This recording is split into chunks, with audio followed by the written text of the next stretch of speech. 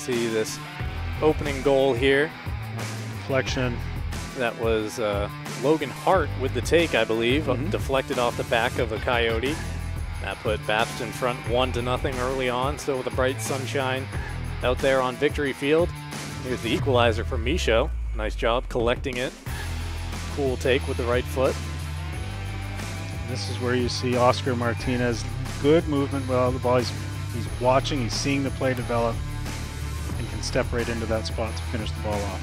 Right place, right time. The ball finds him, and he finds the back of the net to put Bapst in front before the break.